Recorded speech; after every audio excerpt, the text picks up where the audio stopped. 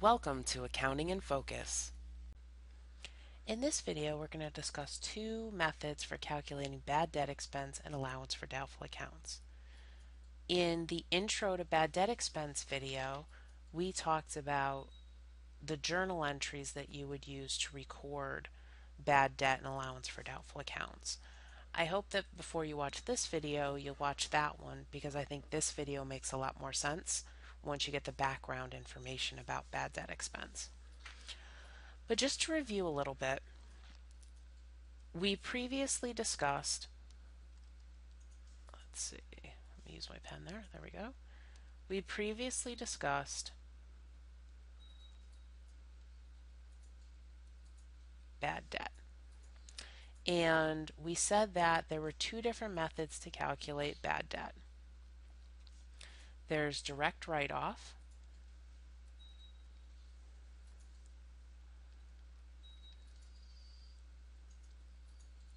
and there's the allowance method. And under the allowance method, we create a holding account that has some of our bad debt in it, so that way when we know which accounts receivables go bad, we can use up that allowance. Okay, that's why I said if you haven't watched the bad debt expense, the intro video, you might want to go back and watch that one. Okay, so underneath the allowance method, there are two categories of methods you can use. And I like to think of them as the income statement method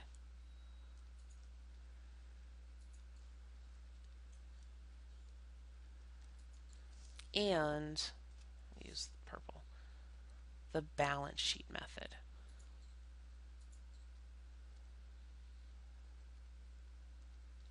Okay, everything else that we do from this point can be categorized as either an income statement method or a balance sheet method.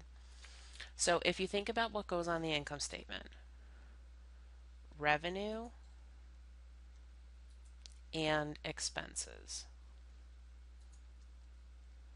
And if you remember what goes on the balance sheet is assets, liabilities, and equity.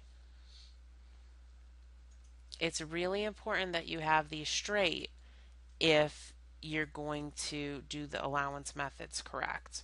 Okay, so you might want to spend some time with the income statement and the balance sheet so that way you know which of the 5 categories go on each statement, because that's going to be pretty key. If you remember, all the journal entries having to do with an allowance, when you're recording the bad debt expense in the allowance, the journal entry always has, let's see, I'll put it here, bad debt expense,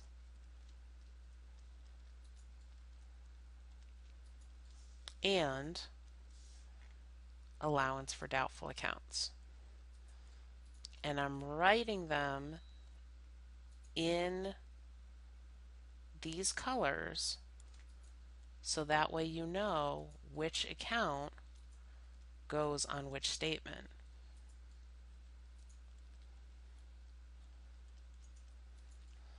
Okay, so your journal entry is always going to have bad debt expense and allowance for doubtful accounts.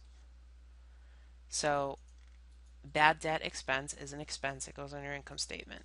Allowance for doubtful accounts, we said that's a contra asset and it's linked to accounts receivable. Contra asset goes with assets on the balance sheet. Okay, so when you're talking about your allowance methods, it's important that you understand which one goes on the income statement and which one goes on the balance sheet, because it does really matter for your calculations. So for the income statement method,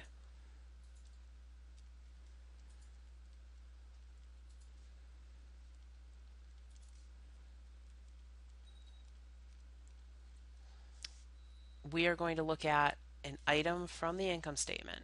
So if we're given sales and accounts receivable, which one goes on the income statement? Well, I hope you know that that's sales. And it tells us previous experience indicates. So we're going to look through, our previous collections experience, and it says 2% of sales will be uncollectible. Okay, so based on looking, 5 years back, an average of 2% of sales are uncollectible. So what we're going to do is we're going to take our 1 million in sales and we're going to multiply that by 2%. Okay, or 0.02. Okay, remember 2%, that's 2 cents, right, out of a dollar, so that'd be 0.02. And so if I take 2% of 1 million, that's 20,000. Okay, so now we have to ask ourselves, what did I just calculate? I've got 20,000, but I don't know 20,000 what exactly. Well, if I'm using the income statement method, I'm using an amount from my income statement, we used revenue, to calculate another amount that goes on my income statement. So if you think about it, which of these two accounts goes on the income statement? Bad debt expense. So this 20,000 is my bad debt expense.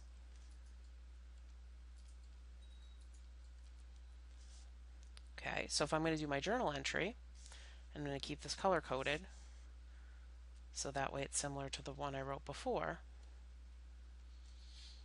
Okay, so I've got in blue, I'm going to put bad debt expense.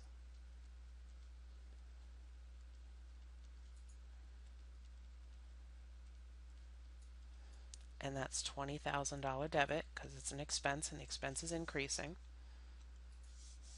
And let me get my purple. My allowance for doubtful accounts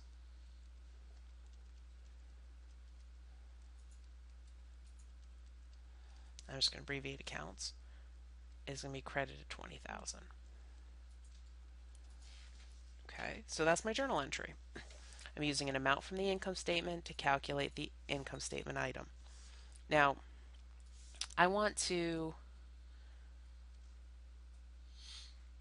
do a T account. T accounts are really helpful when you're dealing with bad debt expense allowance for doubtful accounts. So according to my problem, and I'll do it in the same color I used, I have a $12,000 credit. So I'm going to start with a $12,000 credit in the account. I just credited the account another 20.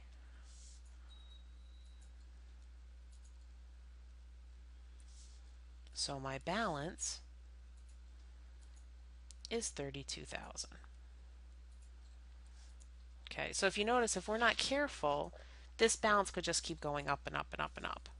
Okay, so as managers, we have to be really careful that we're making sure that we monitor that percentage and we don't just keep using the same percentage if my allowance balance keeps going up. Okay, so that's the first method. Now let's switch back to purple. Then we have the balance sheet method.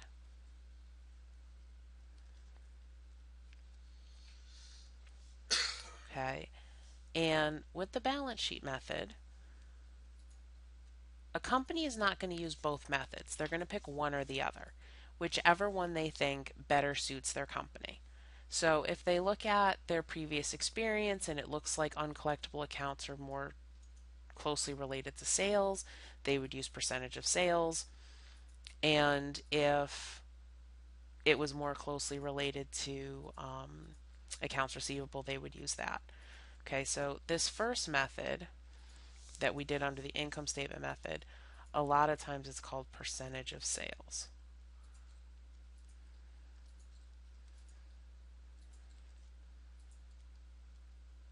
Okay, and that may be what your textbook calls it, percentage of sales. Okay, I know in the textbook that we're currently using in my courses, it's called percentage of sales and they mention that it's an income statement method. But I think if you kind of think of these as the income statement methods and the balance sheet methods, I think that will help you a little bit more if you kind of break them out into those categories. So the first balance sheet method that we're going to look at is called percentage of receivables. There's also another method too, and we'll talk about that in another video. But under the percentage of receivables method, I'm going to look at my accounts receivable, and I'm going to take a percentage of my accounts receivable. So my accounts receivable is 200,000, and according to this, 10% of accounts receivable will be uncollectible. So I'm going to multiply that by 10%, or 0.10. And if I do that, that's an or. Okay, if I do that, then that would be 20,000 as well. But in this case, what am I calculating? Well, remember we said before, I'm using a balance sheet account, so I'm calculating the balance in another balance sheet account. So what I'm doing is I'm actually calculating the new balance and allowance for doubtful accounts. So let's do the T account.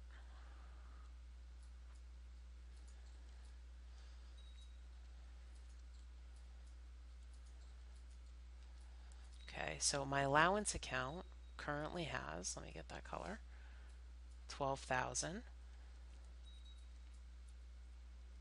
Okay, but now instead of calculating what goes below the 12,000, what I'm actually calculating is the new balance in the allowance account. So I'm actually calculating the amount that's going to go here. So now what I need to figure out is I need to figure out what amount goes here so that my math works out. So if I have a $12,000 credit balance, I need to get to a $20,000 credit balance. I am going to credit the account 8,000. Let me just actually make that 8 a little bit better. 8,000. Okay. So that means that that is going to be the amount of my bad debt expense, because I need to get the account from 12 to 20. So my journal entry would be bad debt expense 8,000, and my allowance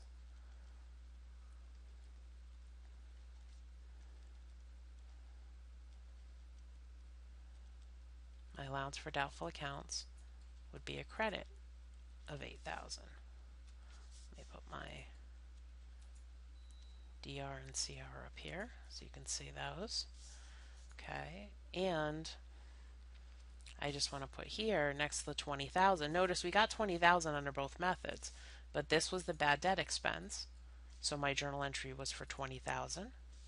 But here I calculate the allowance balance.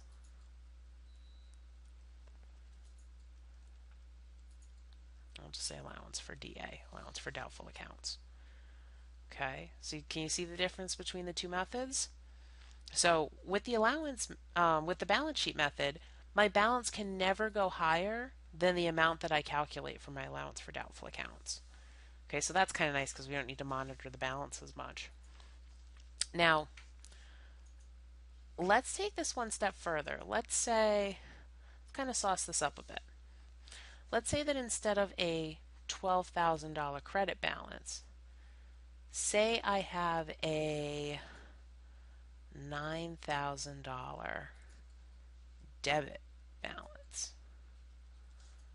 Okay, how would this change? Okay, well let's make our T account. Always make the T account. Okay, and now I have a debit balance of 9,000. So remember, when you do the allowance method, You're always calculating the new balance in allowance for doubtful accounts. Okay, so I'm actually going to write next to this balance. Okay, so that we understand that I'm not calculating the change in allowance for doubtful accounts. I'm actually calculating the balance in the account. So what would my bad debt need to be?